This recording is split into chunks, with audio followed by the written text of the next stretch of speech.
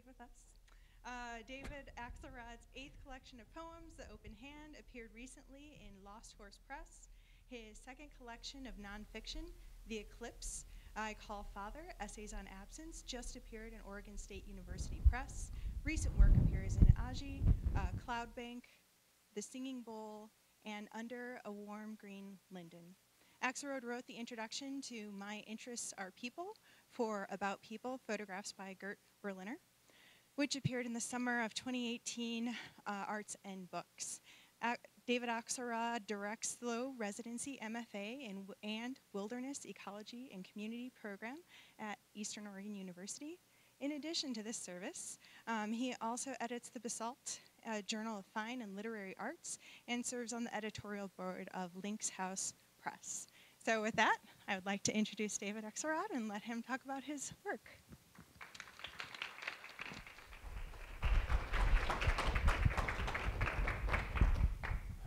Thank you all for coming. I want to especially say thank you to Dr. Puentes for giving me the opportunity to speak today. Can you hear okay? Am I coming through? Okay, great. Thank you all for taking the time out of your afternoon to be here. It's the first time, in fact, I've had the opportunity to read aloud from this new book since it was just published 2 weeks ago. And this will be the first time I've given it a close look in many months, so it's likely I may be as surprised as you are by what comes out of my mouth. I hope that it's pleasant enough. I thought instead of just reading one piece today, I would just read short passages from as many as a half dozen essays, or as time allows. But regardless, I promise not to be too long at this. The first passage I wanted to read is from the middle of an essay called Accretions of Absence. I wanted to call this book for the longest time Accretions of Absence, but my editor said they refused to publish it if I called it that. No one would buy such a book. And so it's like, okay, I get it. I think that this passage of this essay in particular states the problem or the challenge that's central to the rest of the book and the rest of the essays. And it goes like this. Josefa and I once lived briefly on a broad terraced mountainside in Andalusia. We walked the ancient trails on the mountainside for an entire month, following herds of Nubian goats from pasture to pasture. The canyon below us had been occupied many thousands of years before civilization arrived, with its einkorn and threshing circles paved with moon-reflecting mica flagstones. Our first human ancestors walked out of Africa onto that mountainside. Our month there was miserable, cold, and snowy. After a week of burning olive wood in a smoky tin stove, we'd failed to raise the heat of the cavernous 700-year-old house enough so as not to see our breath. Below the house, an ancient mill crumbled into ruins beside the river Romans spanned with an arched bridge of quarried stone. The weedy, cobbled Roman road climbed toward the opposite ridge and the trade routes of the Imperium. That former Berber village now consisted of 35 connected stucco houses that seemed like a deserted beehive. Only at night a light burned at the interior of those cells, just a faint and distant glow on a small window pane. One morning, walking that former imperial road along the south side of the river, we were surprised by an Iberian ibex ram asleep beneath a gorse. We froze mid-step and said nothing. Face to face with something wild and elemental, we assumed at any moment he would leap to his feet, shake himself alert, challenge us to back down. We held our breath as time deepened and grew denser all around us. The Sierra Nevada snows lingered high above, and below lay the coast, Africa across the sea, and the whole continent beyond. The ibex, however, didn't rise, because he wasn't asleep but dead. Yet another surprise followed upon our alert attention, a kind of dread, as though we'd stumbled on evidence of something forbidden. We looked around to see if anyone was watching. Then we turned our back to the corpse. His big, milky, slatted eyes gazed blankly at the Andalusian sky. A full curl of horns, a thick, tawny winter coat, and no sign at all of what killed him. It was one of the first warm days. Snowmelt swelled the river. Rock thrushes sang off in the scrub, and the rock face we stood beneath sang its loud devotional echo of the river's shimmering voice below. Across the canyon, a goat herd whistled to his dog, who moved the Nubians from one paddock to another. On sunny south-facing terraces, the almond trees seemed suddenly to have burst into pink blossom. I can't fully account for why a moment like that is so resonant with strangeness and wonder, though when one lives abroad, the perception of the depth and density of time and place often seems more readily accessible than it does at home. For the residents of such a village in the Sierra Nevada, you have to admit there is likely considerable less strangeness and wonder. Everyone else probably knew about the ram, how it died and when, or who murdered it.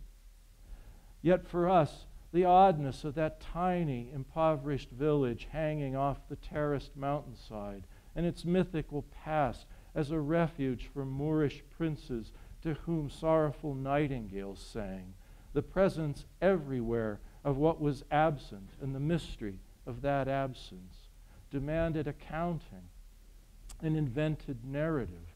Factual or fanciful, it hardly mattered. Sojourners like us are forced at every moment to explain the world to ourselves. The more pointed question, though, is posed on return to the familiar world of one's home.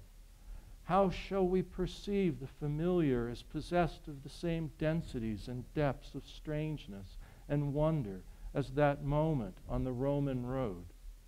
Privileged as we are to visit places that the permanent residents often can't leave, we return home to the same predicament as they who never depart. How can we learn to look at the familiar as if it were occupied now and forever by the accumulated presences of the past that only appear on the surface as absent? To live in this manner is to dwell in gratitude for a world full of astonishing resonances. The depth and density of presence in the world is so powerful that there is no place in, on, or of this earth that does not see us for who and what we are. So that desire to try to see past the surface of things that are so familiar we hardly even see them anymore becomes pretty much my cause, as it were, in the rest of the essays. I think that awareness of the presence is, such as I described there, is something I've been aware of since childhood, and especially in a place my family often visited on our farm in Ohio, and where I visited a couple years ago again, and that is the homestead of the Wrights. It's in the middle of our farm now, but it was a neighboring farm before World War II when my Uncle Bill bought it. And what's remarkable about the Wrights is they were free slaves. They had purchased their freedom. The father had, Cyrus, not Wright, but or Edinburgh Cyrus, had purchased his freedom and his family's freedom early in the 19th century and moved north. And it's a remarkable story. And I'm not going to tell it here. You'll have to buy the book to read it. But they were a remarkable people, but they were remarkable too in that they so were a part of our family story, and then they just vanished. But we always would spend summer picnics at their homestead next to the foundation stones of their house, their spring room and barn. But while I was there, I found them. It turned out that their descendants were living very close by, as ignorant of us as we were of them. But I'll just share with you the opening of this essay and leave all the rest of that to your own curiosity. It's called The Evidence of Things Not Seen. On a recent April morning, my cousin Betty Mills and I walked to the Wright place together in the rain. The Wrights were an African-American farm family, my grandmother's and her siblings' neighbors when they were still children in the 1920s. The Wrights preceded our family on that ridge in the Appalachian foothills of Ohio by at least a generation. My grandmother's brother William was only the second Mills to farm there. The grandfather purchased the Chambers farm in the aftermath of the Civil War.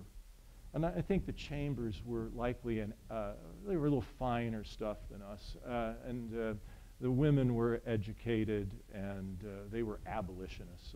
And the Underground Railroad was very much active in the area. Since my childhood, when I first heard anecdotes about the Wrights, they have loomed large in my reveries.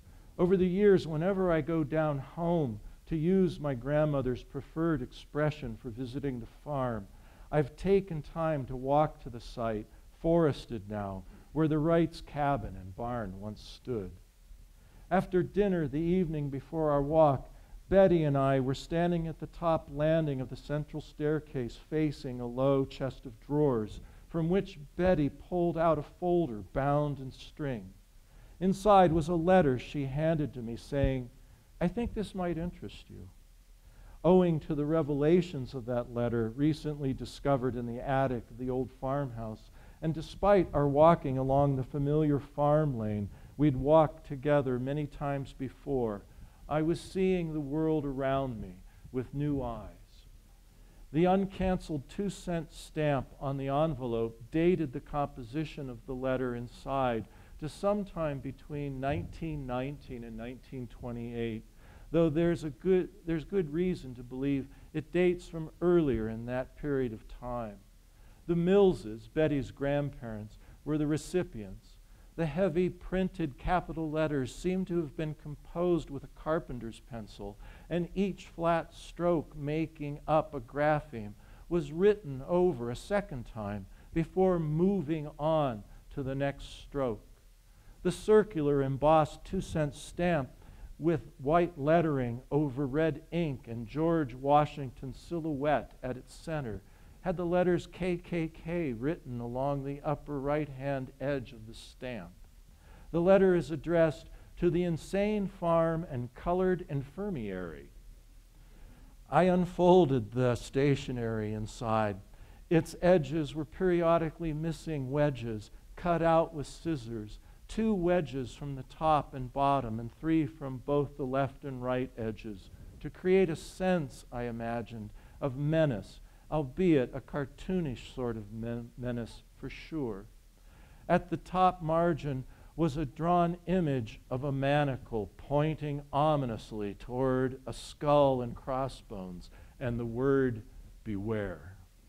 Beware. The remaining text, all in capital letters, with many letters reversed, confirms the implacable dread the top line intended to provoke. On or before sunrise of April 17, you will both be burned to death or shot to pay the penalty for burning 3 barns and trying to kill the Cox family. It was signed KKK. The addressees seem, at least in part, inconsistent with the accusation, and threat being lodged. If the Millses were in any way suspected of burning down the Coxes' barns or otherwise presenting an existential threat to that family, why then drag the African American neighbors, presumably the Wrights or others living nearby, into this quarrel? Betty had told me a year before our walk that April morning that the barn at the top of the farm lane today was in fact the Wrights' barn, moved from its original foundations to its present site only after her father, William, purchased the Wrights' former property during the Second World War. I didn't know then that the original barn had burned down, much less the reason why, nor did she. We might wonder how Harvey and Elizabeth Mills responded to the threat. Elizabeth, as proper a Presbyterian lady as ever there was, made her feelings famously clear when she referred to the source of the threat as those cocksuckers. Given the two references to the KKK, an inventive racial epithet with the added syllable, one wonders if the accusation is simply a pretext for something else entirely, that is, racist contempt for whatever relations, practical if not cordial, may or may not have existed between the Wrights and the Mills families during the era of Jim Crow. There's another unpleasant anecdote regarding Elizabeth that may be related to these matters and perhaps sheds light on racial tensions in rural Ohio in the early 20th century.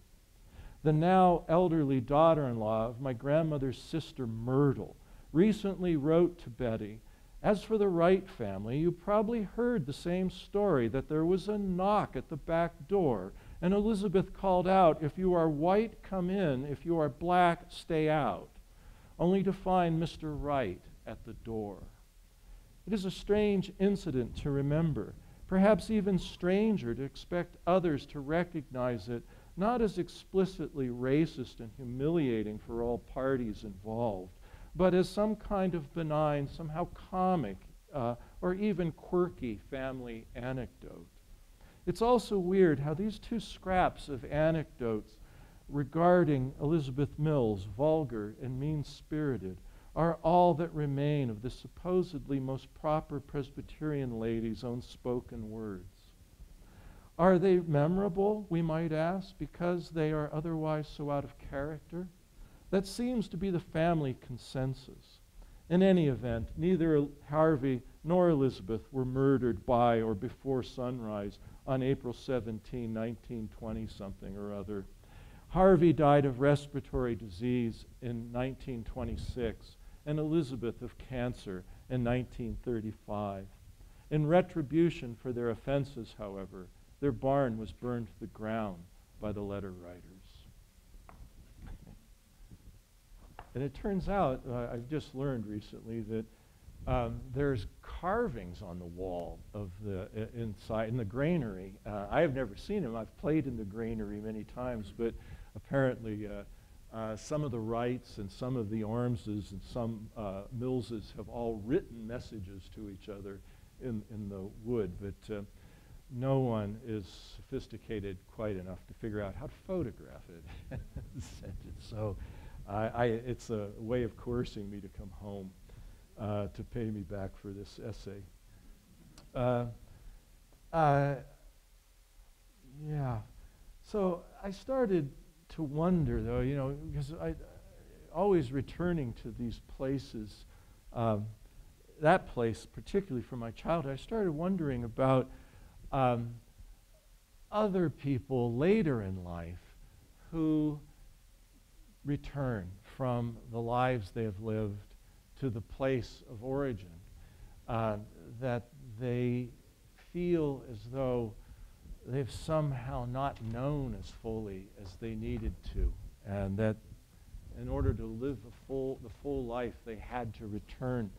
So I wrote this essay that's called A Note Left on a Mountain, in which I recount stories of three men like that As in all of these, except in family mostly, I don't change names, but mostly the names are changed to protect the guilty. So this is the story of someone called Richard McFarland. After a close call with my own death in my mid-30s, I met Richard McFarland, who lived alone without phone or electricity far down the Imnaha River. I had earlier expressed to a friend my desire to meet people who abandoned the lives they created to return to the lost landscapes of childhood. A friend of a friend supplied Richard's address in that remote canyon. It's a striking landscape, the one he was hoping to reclaim. Canyon walls of ochre-colored columnar basalt are interspersed with broad, grassy benches that rise thousands of feet above the canyon floor, where a primitive road winds above the river. From that rough road, the broad western sky narrows to a channel of blue, mirroring the river below. Depending on the season, the road is either rutted, muddy, or dusty as it divides into various trails leading to backcountry ranches and camps. Having never traveled into the area, I arranged through a series of letters over several weeks to meet Richard at the mouth of Lightning Creek. At the appointed time, he stood waiting, leaning against his flatbed truck, and I can't even say it now. Help me. This happened once before reading. I can't. He's thinking. He's thinking to himself. Sorry for the moment of aphasia. Smoking a pipe of tobacco and thinking deep thoughts. When he saw me in the twilight, he leaned forward and shoved his tall, thin frame away from the front fender of his truck. He gestured to follow along a dirt track that led through galleries of cottonwoods along Lightning Creek. The wide metal edge of the flatbed that served as a bumper was plastered with stickers of decidedly liberal causes, everything from gay rights to paid maternity leave, an unusually iconoclastic set of political beliefs for that isolated area of northeast Oregon.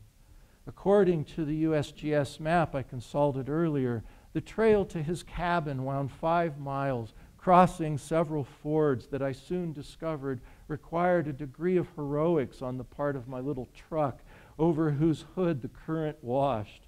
The river cobbles slipped away beneath the tires, and I thought for sure that the truck would founder, the headlights glowing vaguely under the green water. Meanwhile, lightning flashed overhead and thunder exploded with such concussive force it gave substance to the air, its echo repeating for miles. In the silence before the next strike came the sound of rocks skating down basalt cliffs in the nearby dark.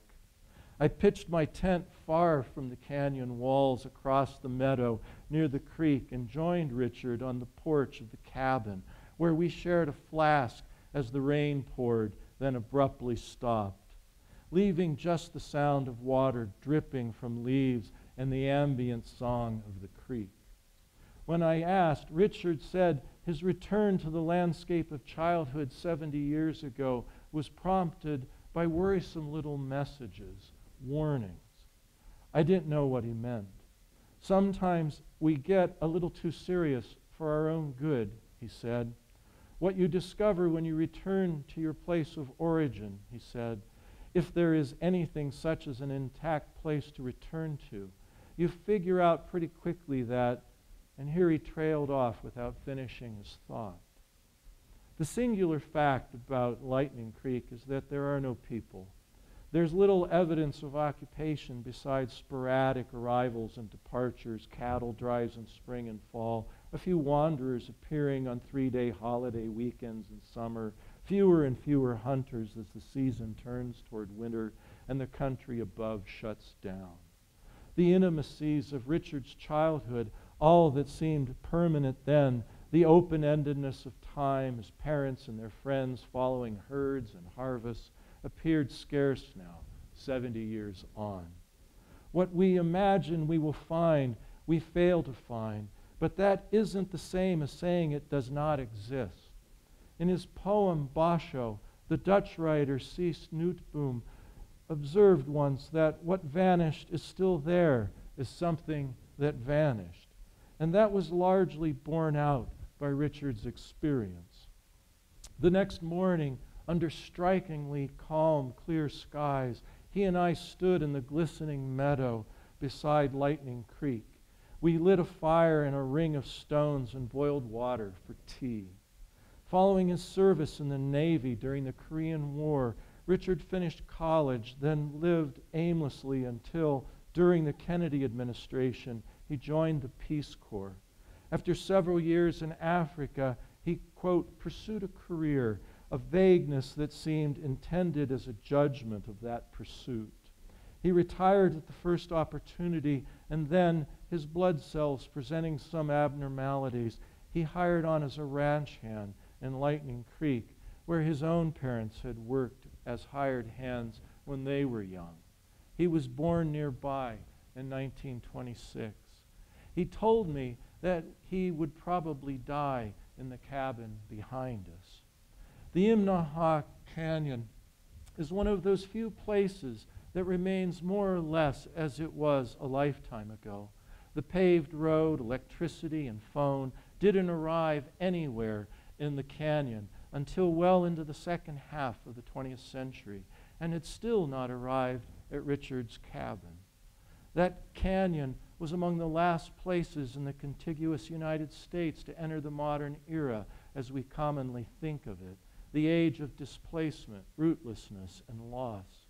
As such, there is still a recognizable place to return to there, a past seen, albeit through a liminal scrim. Over black tea, Richard asked if I had noticed the tall ponderosa on the hillside at the canyon's mouth. It's the tree Chief Joseph used to orient his retreat from General Howard's army. They began their war here. That tree marked the way across a low point in the ridge to Doug Bar. That's where he got his people across the river, holding onto the manes of their horses as they swam. I imagine it was a somber crossing. They were leaving this country and must have wondered if they would ever see it again. After a long pause, Richard looked up, a little surprised at his emotion. He laughed and pointed out that when Howard arrived, it took him 3 days to move his army across the same place in the river. I think that tree is really not the original, though everyone wishes it were, and it could be, I suppose. We sat in silence again for several more minutes while an azure bunting sang near the creek. Otherwise, the morning remained still. When he spoke again, he was still thinking about the Nez Perce retreat from eastern Oregon to Bear Paw, Montana. So much happened after Joseph crossed that river. A lot of it sorrowful. You can't discount any of it. I mean, it didn't happen during my life, and the Nez Perce moved on well before my own parents came into this canyon. But it's never really over. The same is true about the camp of Chinese miners above Doug Bar, murdered for gold. That one seems a little more connected to the world I grew up in. When I was a kid, I knew who the murderers were. I'd seen them in the summer up at the Grange. But either way, what happened here doesn't go away, and no matter how isolated this place seems, it played its role too. He went on to say that he had come to prefer the idea that the pine isn't the same tree because people too often are motivated by a longing to keep things the same. History inhabits us even if we pretend we don't bear its burden. In this canyon, that particular horizon is very narrow. The burden is always here, and that hasn't made it easy to come back. If the big tree at the mouth of the canyon was the tree Joseph used to orient his strategic retreat from the corrupt finale of Manifest Destiny, you might be able to more easily ignore the fact that Joseph's body is buried beside a littered highway in Washington State, far from his father's grave, and his own will allow a homeland. The tree's continued existence would seem a form of inviolate presence, the past persisting without the moral complications of exile. Richard sipped from his cup, and I wasn't interested really in pointing any of that out. Joseph was born just over the ridge to the north. He wasn't as lucky as Richard. He and those who followed him from this canyon and across a series of battlefields in Idaho and Montana bore the real burden of history. We looked up at the gap in the rim of the canyon. His mother had gone to Enterprise months before Richard's birth. Soon after, his father, on horseback, carried him into the canyon in his arms. An infant passing into this life through that low point on the ridge. Spain saddle, he said. We came down bench after bench of deep grass into a side canyon of the Imnaha, forded the river, and then made our way back up here, where everyone was waiting to greet me and my mother on her return. All those people who lived here are gone. I'm the only one left now. A shadow crossed his face like a bird passing between him and the sun. He teared up and apologized. I don't think I can say any more about any of this now. I'm sorry. Coming back here at this point in my life has been a little overwhelming. The day-to-day here is very simple, but I don't feel that way. It's not as simple as a routine. He poked the fire and then stared at the canyon walls directly above where we stood. His dilemma was clear, and the waves of emotion he felt not so helpful. I'm here, or not so hopeful. I'm here and can see it, he said, referring to the community that occupied the canyon of his youth. And yet I can see it's all gone, except inside of me. Simply re-inhabiting the canyon in no way guaranteed the past that was dear to him could reveal itself, much less endure beyond his life and into the lives and words of others. And how can anyone see? Let me change glasses, and I will let you know. Oh, I'm going to just read one more, something somewhat lighter, and leave that aside.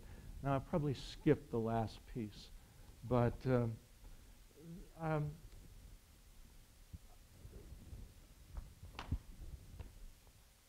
oh yes, it's this one. One thing that is so passed from our lives, certainly those of us older than 50, are trains. We had them when we were kids. We were the end of them anyway. But I've loved trains. My family had a store next to a rail crossing near a rail yard, so it was always closed. It was not a good business plan to build it there. And so we would spend long periods of the day staring at the closed siding as trains moved back and forth, back and forth. But that proximity to trains always blew my mind, and they were so big and so powerful. And so I've written this long encomium to the vanishing of trains. But then I was in Germany, and I could ride a train virtually anywhere, and I was just, it was a real busman's holiday, you know, being able to get on teach a class and then take a train somewhere. But I'm going to recount a couple of trains here in just a short passage and leave some time if you have any questions. So we've been on a long journey to Switzerland and back on the slowest train. We've made an error. And I should actually thank Judd and Kathy for this, because you're the ones who got us into this. One of the greatest pleasures of my life, for sure. We've been on this long journey down to Switzerland, and we thought we were buying tickets for the fast train, but we were getting a great deal.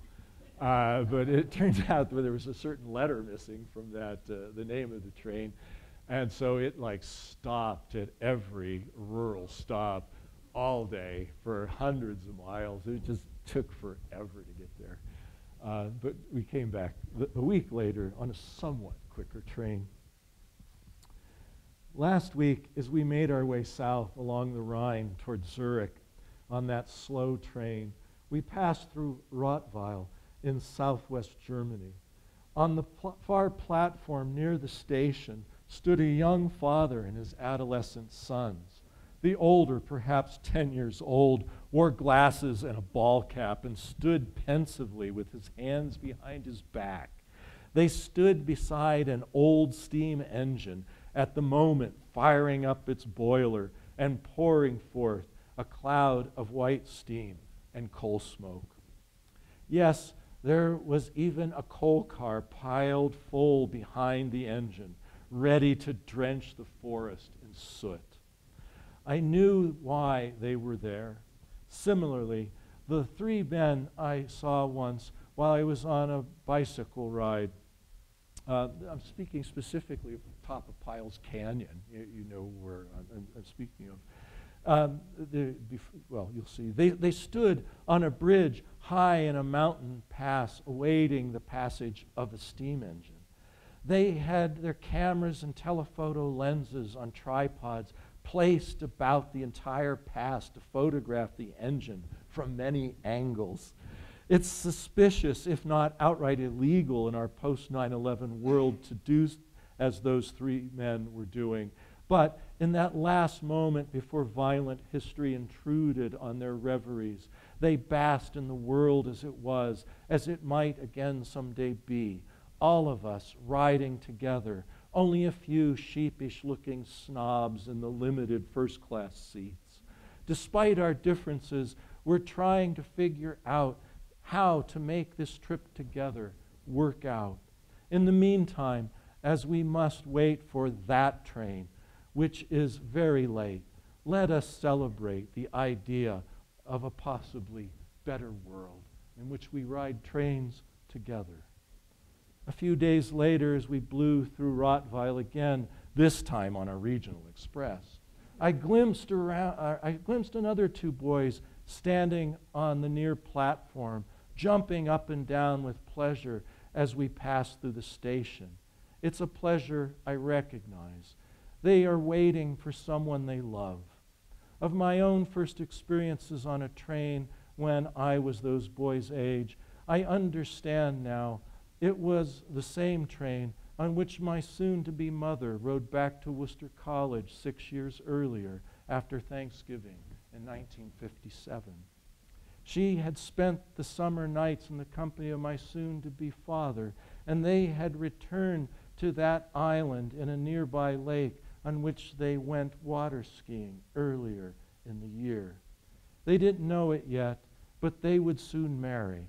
Nor did she yet suspect that she was pregnant, though she must have wondered if something hadn't changed.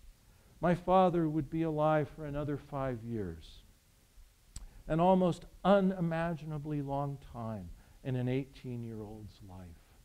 The trees in the hills south of Alliance, Ohio, had already dropped their leaves, and the fields were in stubble. Frost lay on the pasture land. She must have ridden into the winter of her 20th year in wonder.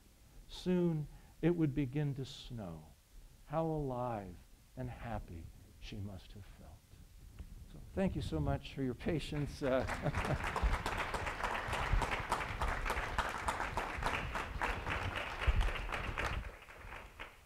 I spared you the real doom and gloom, and I thought better not. Well, thank you so much. We have time to open it up, about 17 minutes or so, for questions, comments. Just go ahead and raise your hand, and I'll bring you the mic for the folks online so they'll be able to hear your questions. It's always so awkward. It could be a comment as well. If you have any questions about pedagogy, I will answer them. I will say I've had similar experiences with trains in Germany, and oops, I took the wrong one. Now we're stopping every moment. And all these nice people are getting off to go look at the factory where they have made locks since the 16th century, you know, and everyone's happy but you. Yeah, and you're like, I was connecting somewhere. What's happening? Sure. Yes. Yeah. First of all, David, thank you for your time. Thank you for your time. The stories that you tell, and in my mind, the visions that I developed are so much more powerful when you read them than when I would read them, and I appreciate that. You alluded to in your youth that you knew early on your ability to see the absence, or? Well, I think I just meant that I was speaking the other day at my rheumatologist to the nurse who had asked me some questions, and I had personal questions, and I'd answered them, and the subject sort of spun off into things, places she'd gone, and places where things had happened long ago, and how she felt as though the presences of people who had been there, who had had experiences there, in this case, industrial death, the souls were still there. You could feel it. And I think if any of us, we visit anywhere, you recognize, even in our valley, you're in a place where something has happened that hasn't been reconciled in any way, and it feels haunted, and everything seems a little off. And I know that sounds crazy, but and maybe it is, but I recall, for example, one of my Caillou students was finishing her thesis and said, "My cousins are going to bring it over, so I'm busy." And they pulled up at the curb, and I was outside working in the garden.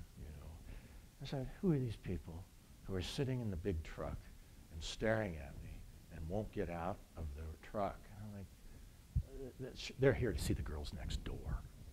But then I said, "No, those girls are not here to see them." And then I said, right, I'm having visitors. But the point is that for the Cayuse, there are places all over our valley where they don't want to go because there are so many unreconciled moments of history that haunt the place, that make it hard to be here, where we live cheerfully, and much to their amazement. How could you? But I think I felt that keenly forever. And also, similarly, I just thought of something. I grew up right at the edge of town, and a big forest, but it hadn't been a forest 100 years before. It had been a farm field, and there were all these. You could tell walking there. There were barns and there were houses and spring houses and so on, but they weren't there. Just rocks, laid out on the ground. And so I always was really captivated by that from the moment I sneak out of the house and no one paying attention that I was gone, for sure.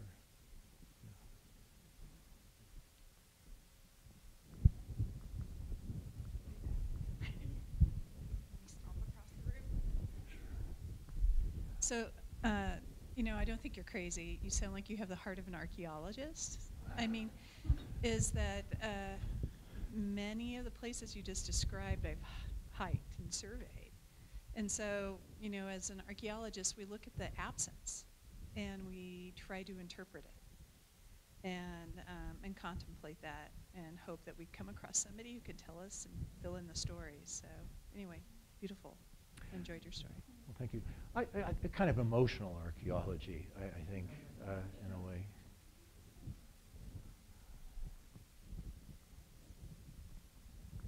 Well, we have about 10 minutes. Folks can probably come up and talk to you individually if maybe you had something you didn't want to share with the great group. But thank you again so much for taking time out of your day and coming and visiting us with the Colloquium. Thank you for your presentation.